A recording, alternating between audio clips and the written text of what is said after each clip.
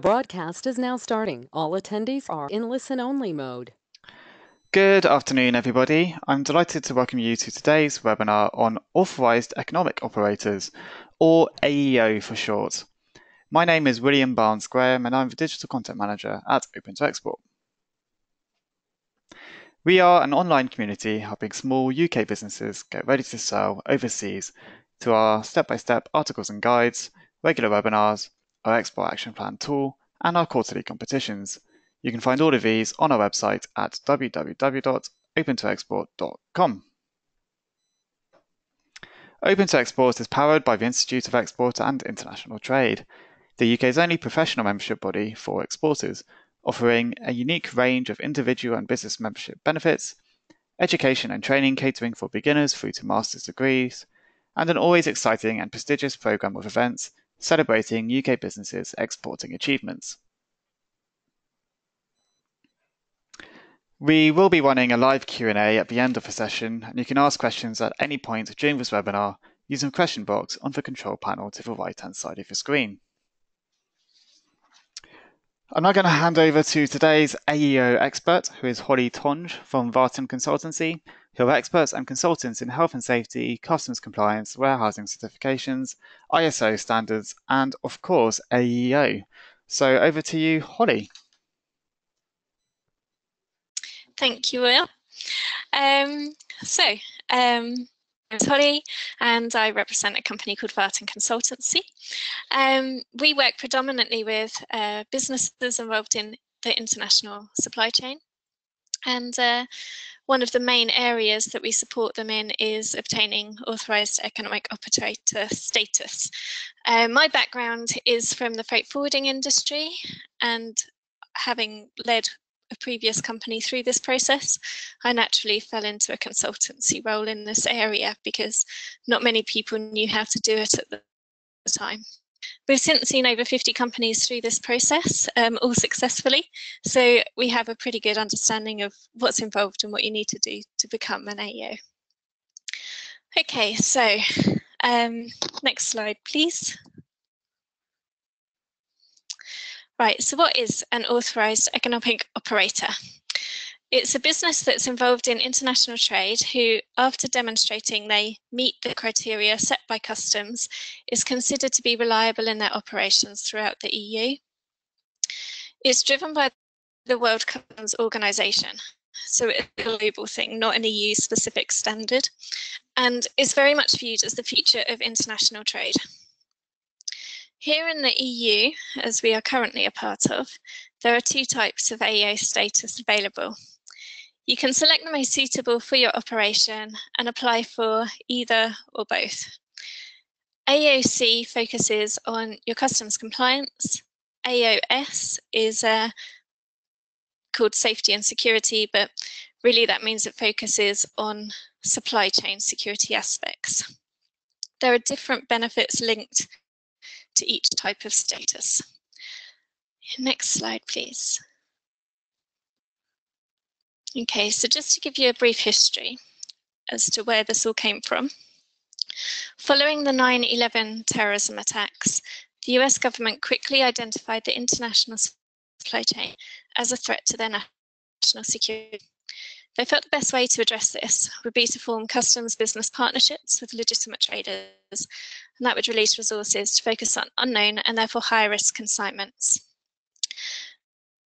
So after the 9/11 terrorist attacks, they introduced a scheme called CTPAT, which stands for Customs Trade Partnership Against Terrorism. In 2005, the World Customs Organization, known as the WCO, adopted this as part of their safe framework of standards and has since encouraged all member countries to adopt similar schemes and make them available to traders operating within their countries. The aim is to both secure and facilitate international trade. In 2008, AEO was introduced by the EU. It has since been expanded and the criteria refined, most recently following the introduction of the new legislation, the UCC. By 2015, all WCO member countries had committed to introducing a version of AEO, many of which are now in operation. Next slide, please.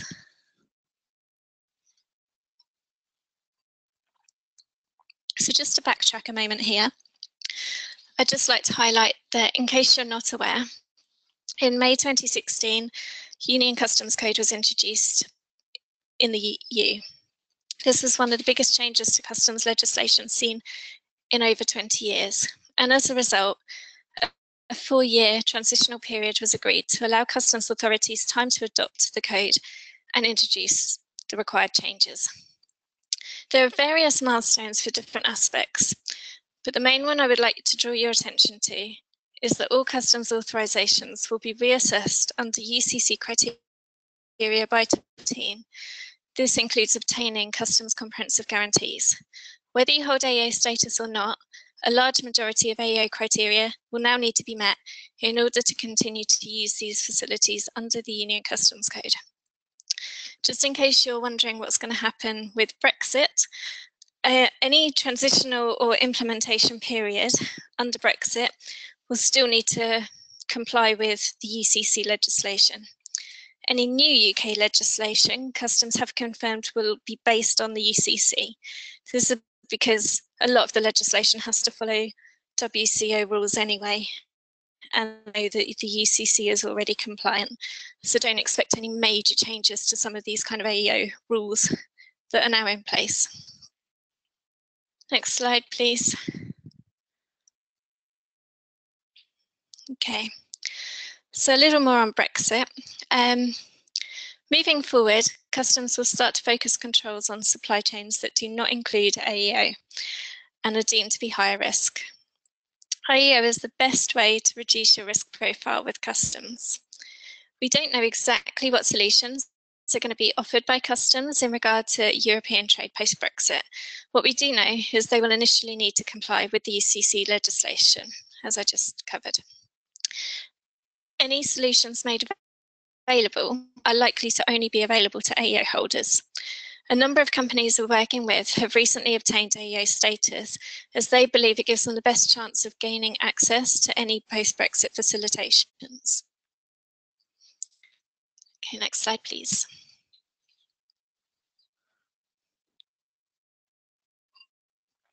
So, the EU is the second biggest exporter in the world. China are the largest, and the US follow the EU closely in number 3 position. Within the EU, Germany is the biggest exporter. The UK takes second place and is closely followed by Italy. Following Brexit, UK exporters will be competing with the EU trade bloc. It is therefore worth looking at the AEO uptake across the EU to get a feel for how EU countries have responded to AEO to date. If we can move to the next slide.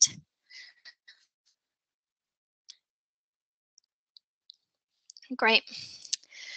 So as you can see, although the UK is the second largest exporter in the EU, Germany, France, Italy, and the Netherlands all have higher AEO uptake.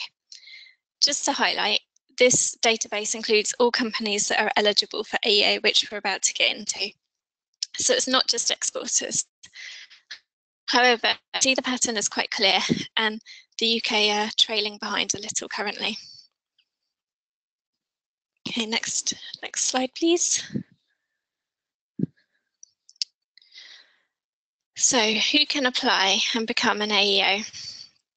You need to be actively involved in international trade, and that's really defined in this context as the movement of goods into or out of the EU. You also have an EORI number. That's usually your VAT number with an extra 3 on the end. Eligible businesses include logistics operators, carriers, and then the traditional kind of traders, importers, exporters, and manufacturers.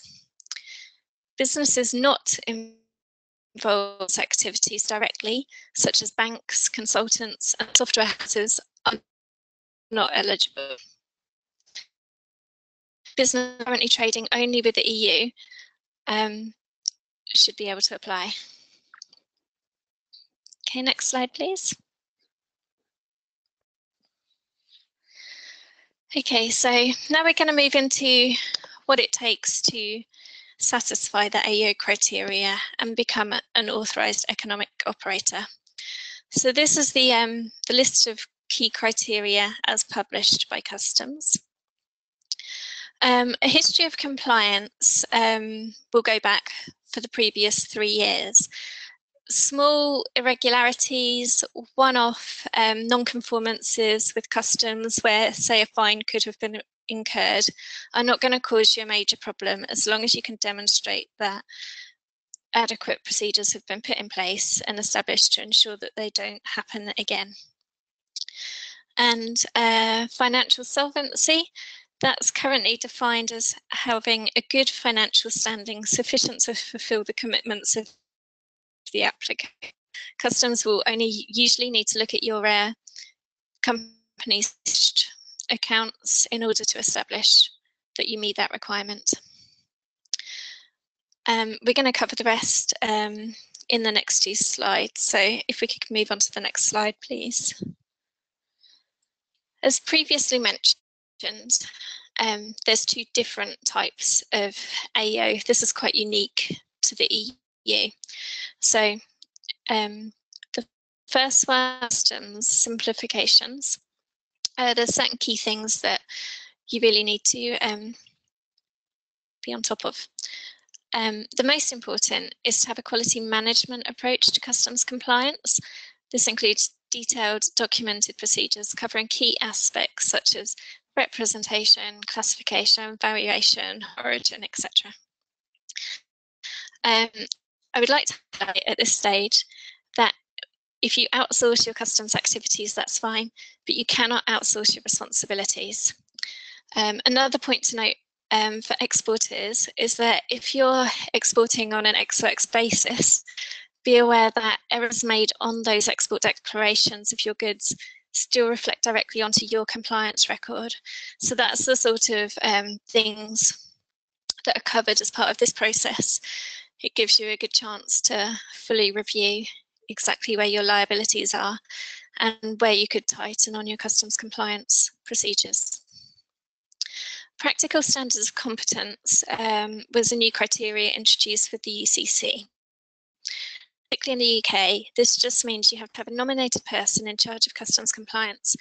This person should have either at least 3 years experience in customs or hold a relevant qualification in this subject. Okay, next slide, please. AEOS, term safety and security. This is really looking for a risk-based approach to managing your supply chain security, which extends through to business partner management. You needed risk and threat assessment and a security plan. These have to be quite comprehensive and focus on the full extent of your supply chain. So starting at sourcing of materials right through to delivery. Customs will consider your approach to verifying the identity of employees and for an appropriate level of security training to be undertaken by staff involved in key areas of the business. The thing about AEOS is that Customs will take into consideration any other security standards already held. So for example, ports would have ISPS that will be considered, and exporters may adhere to the CAA Aviation Security Known Consumer Scheme. Okay, next slide, please. Okay, so benefits of AEO. Customs publish these list of benefits which are linked to one or other types of AEO. As you can see, in particular in AOC, we've got the 3 at the bottom, moving goods between different member states. That's likely to not be available to us once we leave the EU. Undertaking centralised clearance, again, unlikely to be something we ever have access to. Completing self-assessment is slightly more interesting because this is something Customs could use comes to Brexit and EU declaration because it is covered within current EU legislation. However, it hasn't yet been implemented in the country. Benefits of AEO security really come down to having this lower risk score with customs, which reduces the frequency of checks you would see on inbound shipments into the UK, and also frequency of checks when you're exporting by countries that recognise our AEO scheme. Okay, next slide, please. So from experience, some of the benefits traders actually experience are a little less tangible. What we do see is definitely the fact that you're able to reduce any customs deferment guarantees by 70%, and you will definitely get your kind of reductions and waivers of potential guarantees for the CCG. What we find, especially working with importers, exporters and manufacturers, is that the AEO framework provides a really good opportunity for fully reviewing the compliance. Now, what we tend to find is that there are gaps in either procedures or knowledge or understandings, and AEO allows traders to really tackle that, which massively reduces the risk of potentially breaching customs rules you may have not even been aware of and incurring penalties for doing so. So I would really stress that that is one of the actual main benefits of going through this process. It's also becoming a very recognised global quality standard, and we're also finding are looking to go for it because it's come up in conversations with customers, and they feel that it's something that they now need to demonstrate. This is particularly the case for customs clearing agents we work with, who are becoming more aware that they need to demonstrate that they are competent in undertaking customs clearances on behalf of then AEO importers and exporters. With regard to the safety and security, the main benefit really is the option of accessing mutual recognition. So if you've had problems with exports getting held up at customs, say in USA, you should see a reduction in the amount of time it takes for these to be processed. Doesn't mean they're not going to be examined, it just means priority should be given to them. There's also these things, if you can speak to your insurance company and show that you have a supply security status that's been fully audited, find that a lot of clients are able to reduce their insurance premiums, for example. And then obviously it's a good reason to look at all of your physical security and supply chain security and just make sure that there aren't extra things you need to do to reduce losses or damage, etc. Okay, next slide, please.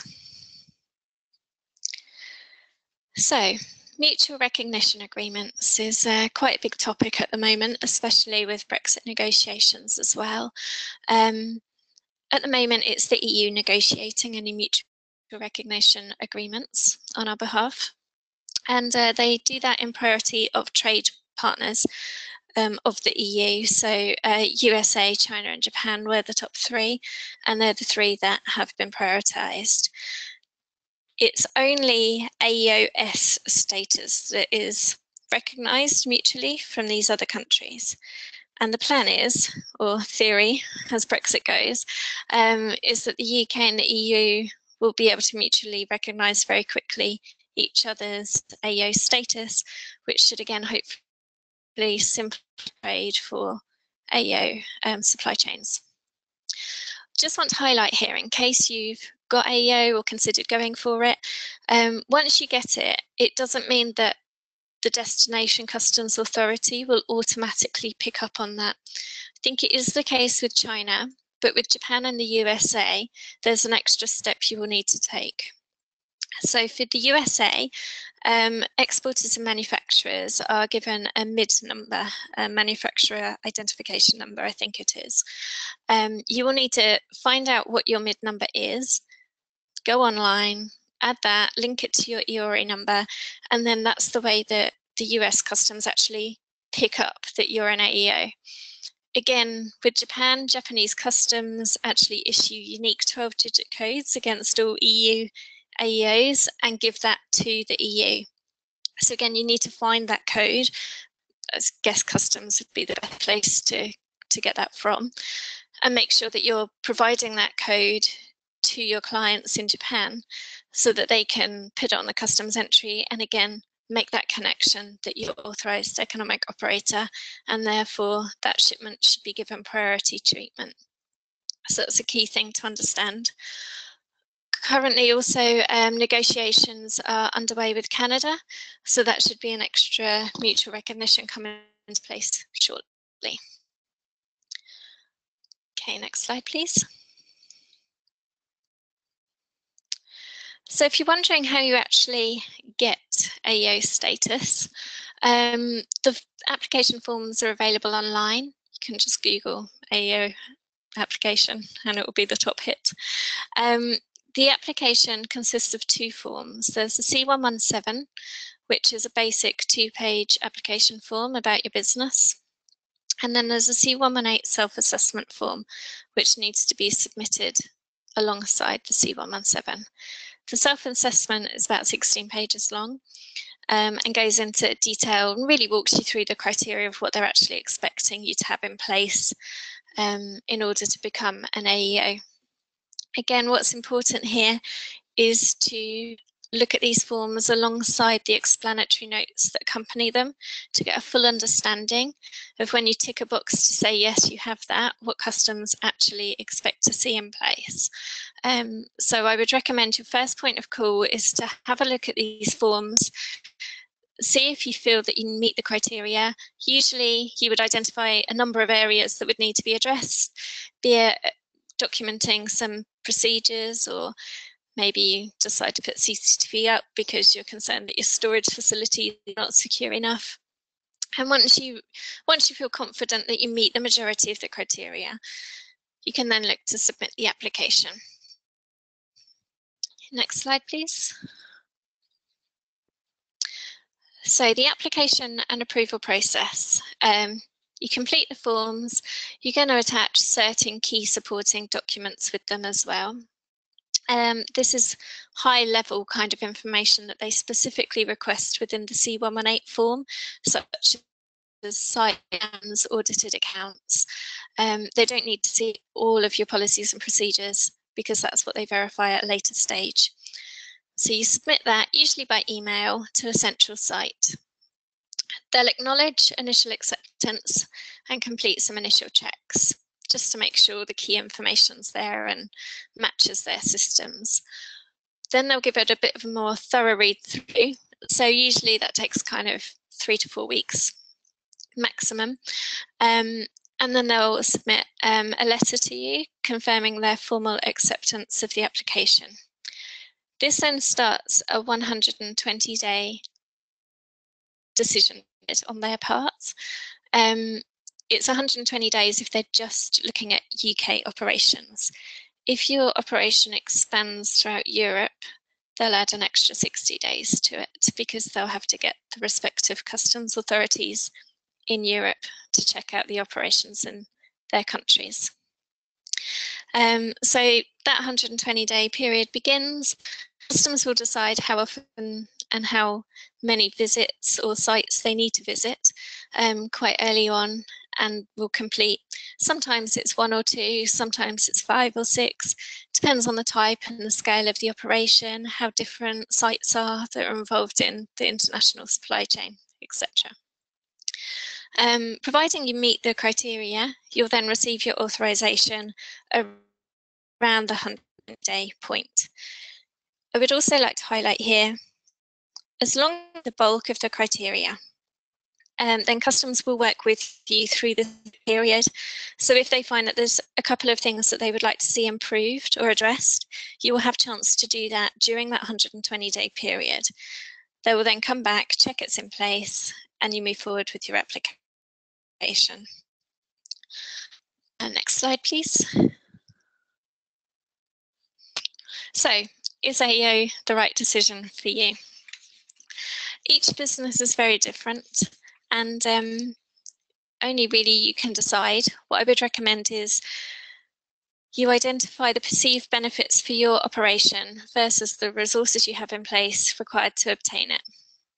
By reading the relevant published information, and especially in the current climate, monitoring changes to government policies over the next few months, you should then be able to be in a better position to make that decision. It also comes down to the reasons that you're considering it in the first place. A lot of, say, freight forwarders and agents it because they fear that they will be cut out of secure supply chains if they don't. For exporters, a lot is concerns over lengthy border process, especially the US at the moment. If you're also looking to apply for any customs facilitations, authorizations, so those sort of things are outward processing, inward processing, carriage, customs warehousing, then you're going to be in a better position if you've got AEO than if you're starting from scratch. It will just make the process easier. You don't have to have AEO in order to go for these things, but because you have to meet so much of the AEO criteria, it will then make the secondary stage of obtaining these authorizations a lot easier. Okay, next slide, please. Okay, I just wanted to highlight at this stage a couple of further resources from the EU. There's an EU web page which you can search for any AEOs. They have to consent to being published on this database, but from experience, most companies tick that box quite happily. And so if you're wondering if any of your current agents or forwarders hold AEO, I'd recommend you kind of look up this site and pop their name in and see. It's very good. And if you're considering maybe appointing a new clearing agent, again, it might be worth looking for one that holds AEOC status, because you know that they've gone through this process and have procedures in place to ensure that your transactions are completed in a compliant fashion. The EU have also, just in the last few days, published a AEO ebook, which is it's kind of learning tool, digital training and work resources is what they call it. So that would be worth accessing as well, especially as an internal training and educational resource. It also covers a bit of a background as to why customs authorities are really behind this AEO approach. Okay, next slide. Okay, so that brings us to the end of the main content of the presentation, which I hope has been helpful to you. These are my contact details, so if you have any specific questions or do require support in this process, you've hit a stumbling block, please feel free to get in touch. Okay, then I think we have some questions. Yes, many thanks, Holly. That was a really great introduction to AEO there. And as Holly mentioned, we're now going to open the floor for questions. So please do ask questions using the control panel to the right-hand side of the screen. First question is just from Richard, and he's asked, in terms of self-assessment declarations, he's asked, will they come in and how will they work? And he's a company who's been AEO approved for a couple of years, but it's never been mentioned to them. So he's curious to know a little bit more about self-assessment. Right, okay. At the moment, we don't know, to be honest. It's something that we're monitoring with customs and hoping that it's something that will be pushed forward as a facilitation for Brexit. But until they make a decision, I'm afraid I don't have any further information for you. No worries. It's always good to know what you don't know, I suppose, as well. And a question we had in advance, actually, from Kathleen is just a bit more about the CPAT certification and how is AEO similar to it? Okay, so AOS, so the safety and security side of it, is the equivalent to the American CTPAT scheme. So they're the same, they just go under different names.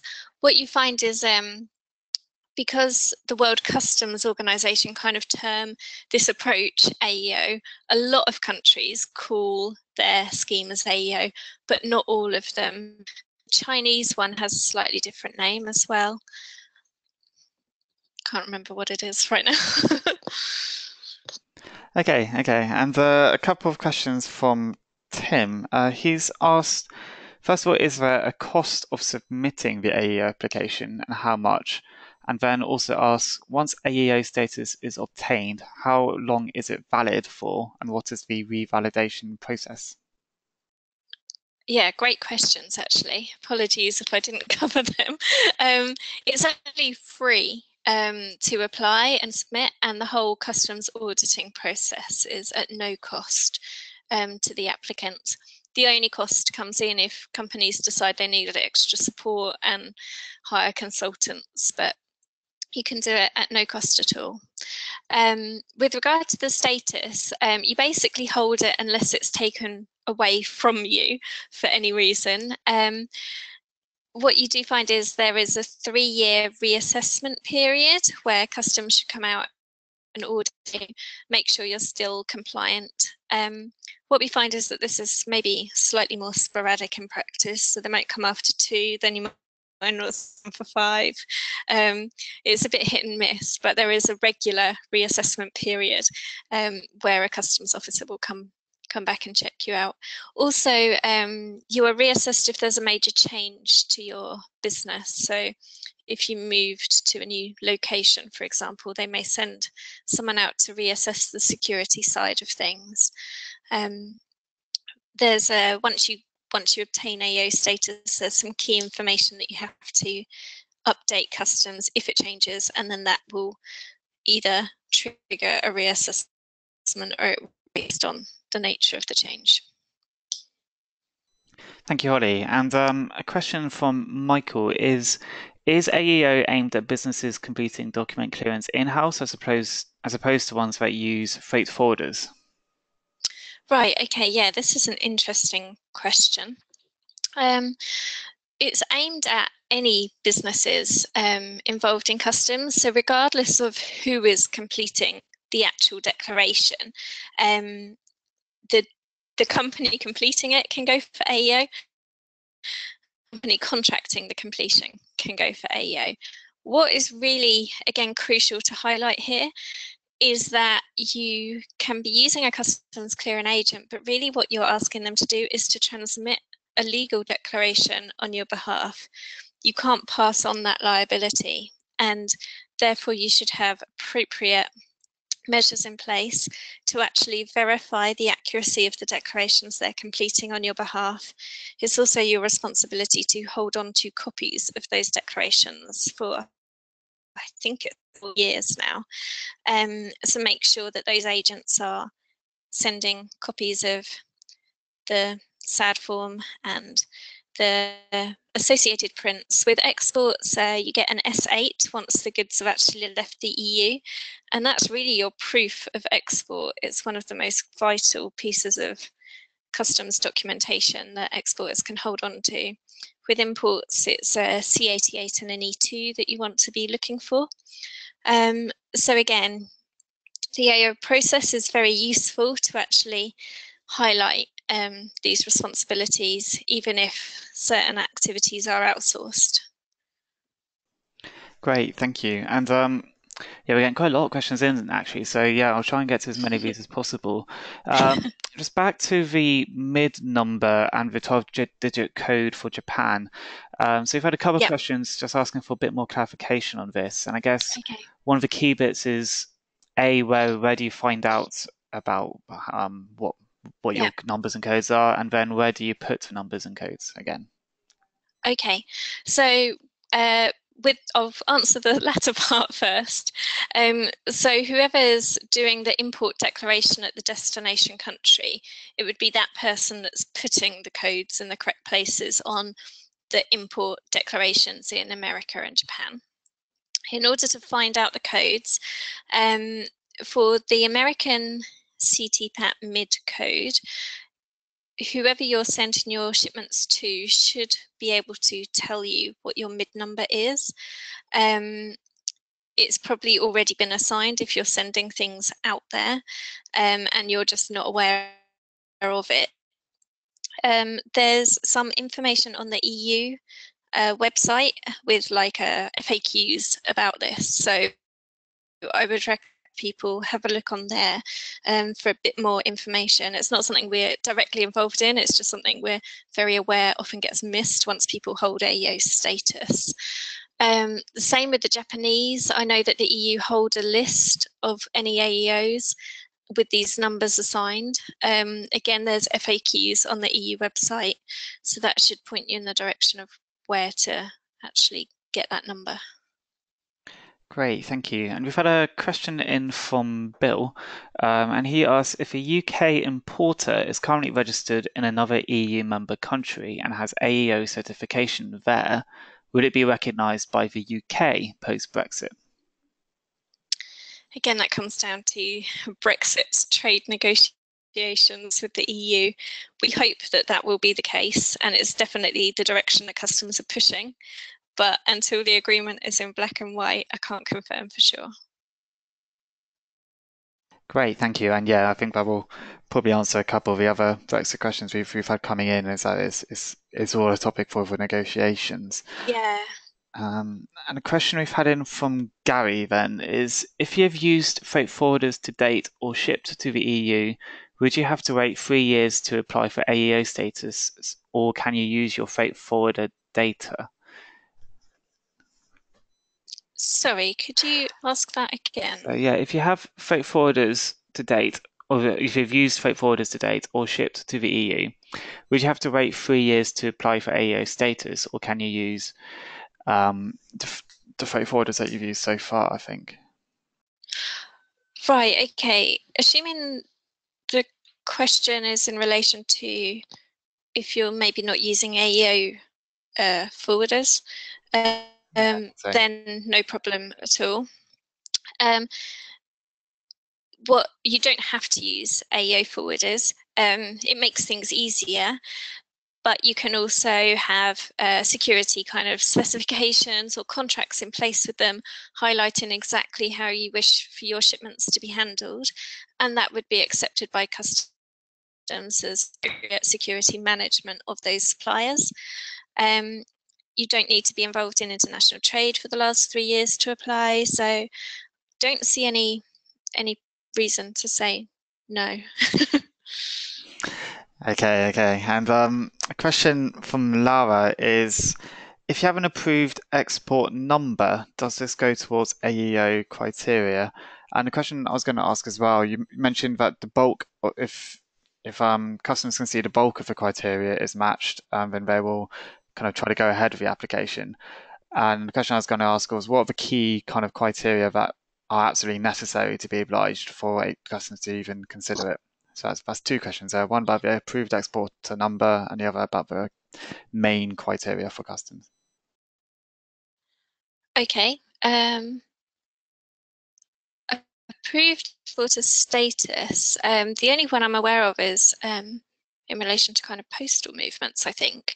But all I can suggest is that they have a look at the actual C118 and explanatory note criteria and cross-reference what their approved exporter number covers, and then what AEO covers. I suspect that there would be a lot of extra criteria to be met in order to obtain the AEO.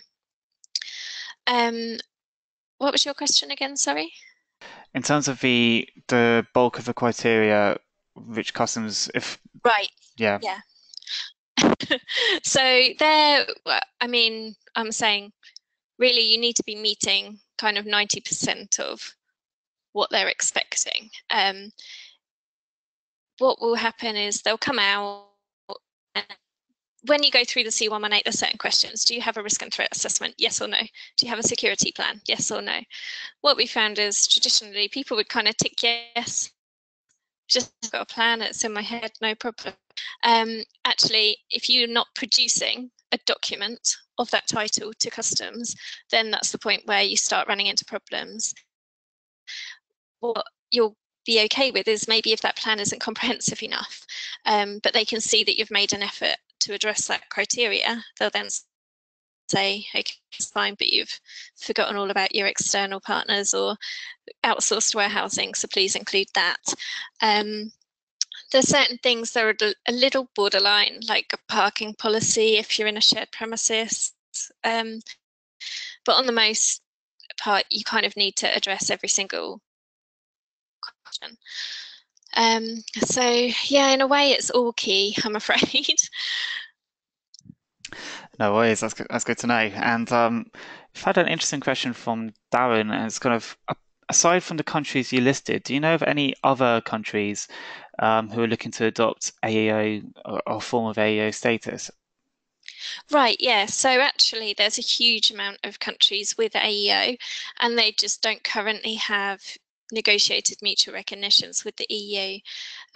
So like UAE, Brazil, I think Vietnam, Thailand, Philippines, like loads. Australia have one, New Zealand, even Rwanda has one. But again, it's probably not up to the standard that would be recognised on a international kind of recognition one. So yeah, there's a lot out there, and there's a lot of mutual recognitions between countries that I haven't mentioned. So for example, I think China and Japan have more than just the EU. So yeah, there's a lot out there, and there will eventually be all countries that are WCO members will have a version of this scheme in place. Great, that's good to know. And a question from Carol, which is, I guess, asking for even more info, which is if a company such as ours, who already has customs warehouse approval and export primarily to Europe or European zones, can you suggest any other advantages not already covered during your presentation? Okay, so they may have received a letter recently about their customs warehousing authorization reassessment under UCC. And what they'll probably find is that whether they've gone down the CCG line or not, the whole process would be easier if they had AO status. And again, depending on what comes out of solutions proposed for Brexit, if they're predominantly dealing with EU, then it may be that it's available to AOs that make that process easier after we leave the EU. But again, don't know for sure at the moment.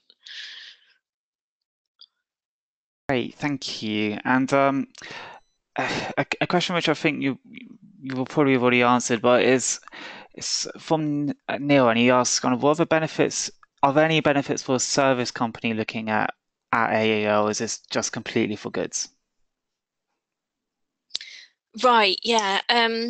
It's based on the physical movement of goods across international supply chains. So I don't think that there would be even, I don't think a service company could even meet the criteria to apply because they're not involved in the international trade of goods as such. Thank you. Yeah, always good to clarify the service and goods Yeah. kind of distinction. And then another interesting question is which you kind of touched upon, but I think it's a good one to kind of re-ask a little bit, is Okay. considering how much work can be involved in completing an assessment and considering a lot of our audience are SMEs, Yeah. when is it worth the time and effort and what are the gains for particularly smaller businesses? Yeah, so I mean, I guess this one isn't too easy to answer because it all depends on their unique setup, who their clients are, where they're based, what their future plans are. If they're an SME that are just sending out a few exports and not experiencing major issues with getting them through destination customs, the benefits may be minimal. If they're looking at kind of Brexit and debating getting into customs warehouse operation or temporary storage facilities, for example, then this would be a natural path to follow to prepare for that. So it really does come down to the individual kind of researching and understanding exactly what they want out of the process. Again, a lot of people go for things like quality standards like ISO. Some companies are preferring to use this custom specific standard to plug that gap. So if you see it as a much broader approach to your kind of internal compliance and mapping procedures and things, then you could do it as part of this and just to happen to obtain AEO at the end. But it does take time. Typically, it takes kind of 3 to 6 months for companies to prepare, but it can take a lot longer, depending on what internal resource they have and how quickly they want to approach certain things. So it is definitely something that needs to be seriously considered before you launch into it. Great. And yeah, we've just got a couple more questions. The questions are starting to slow. And this is from Phil, and it's just kind of, what is the current waiting list to undergo the initial AEO certification? Rating list? Yes. There isn't one published. Do you mean like kind of pass mark type thing?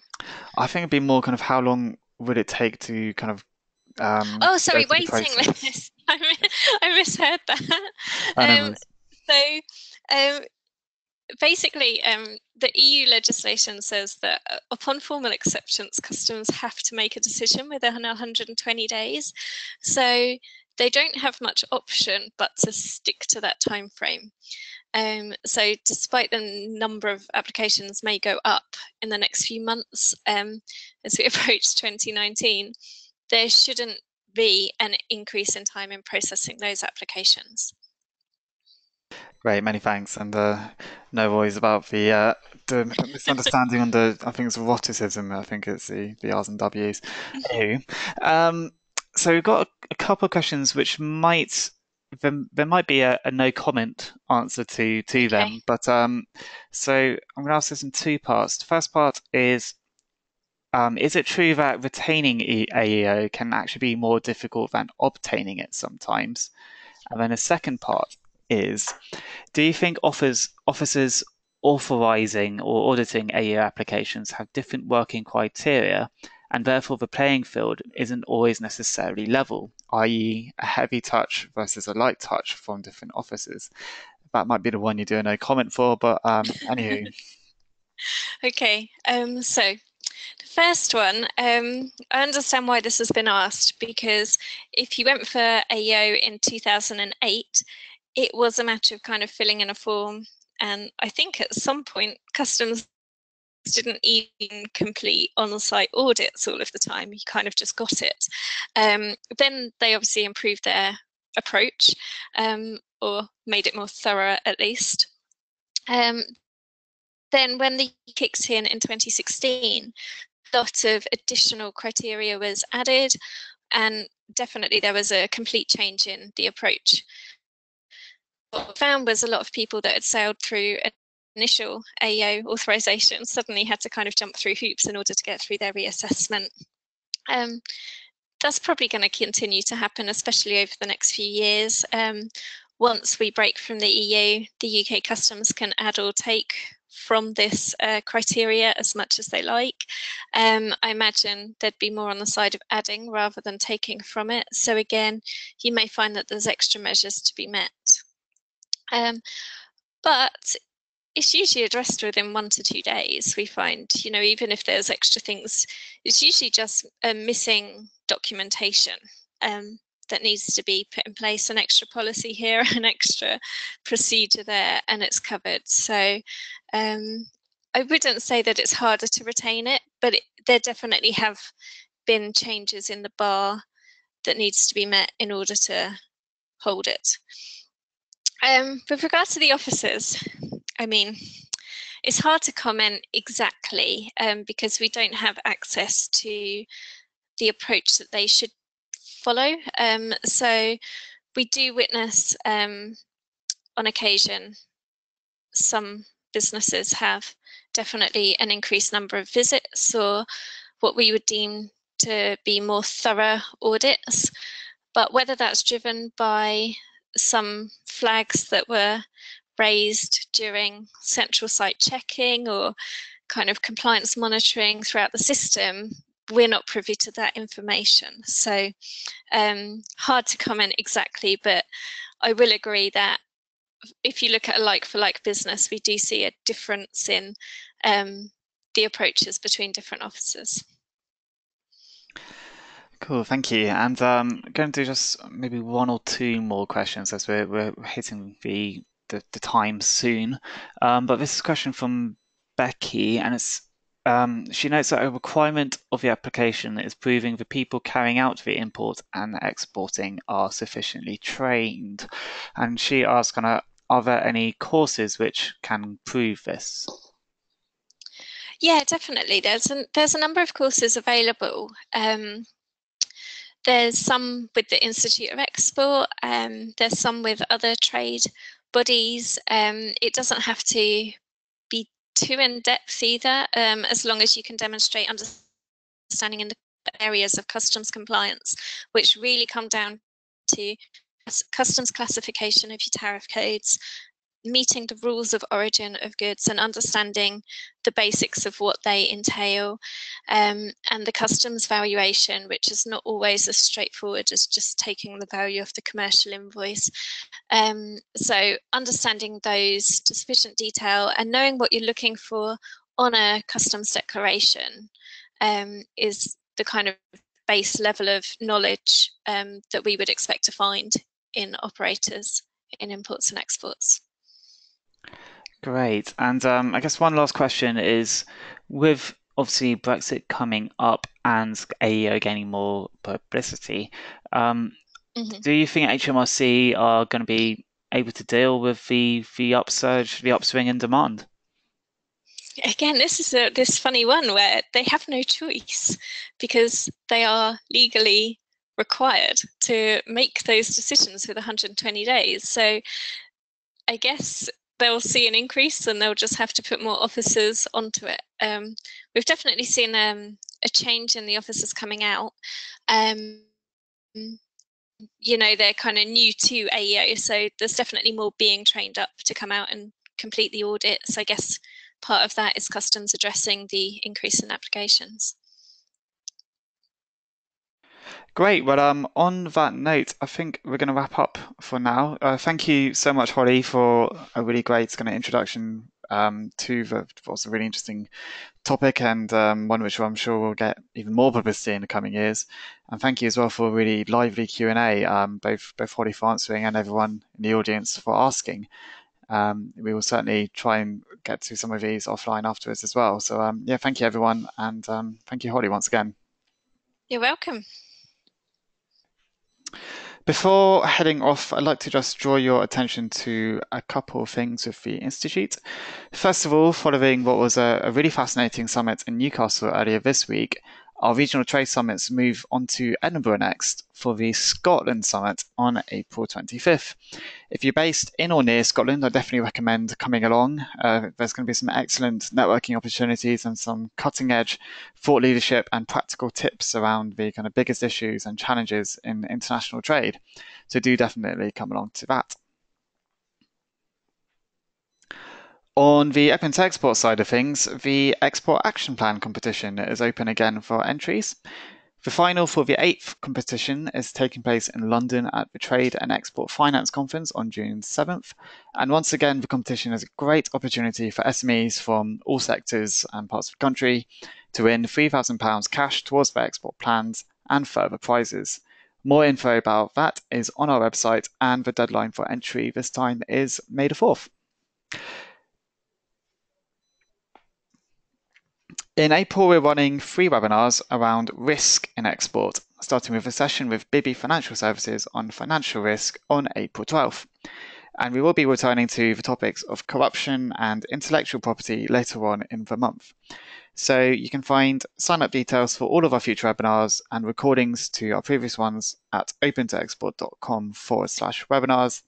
And for those asking about a recording of today's webinar, go to that URL this time tomorrow and you will find a recording of today's session there. And As always, please do take our exit survey to let us know what you thought about today's webinar and to give us any suggestions for improvements or future topics. Many thanks everyone and have a great rest of the week. Goodbye.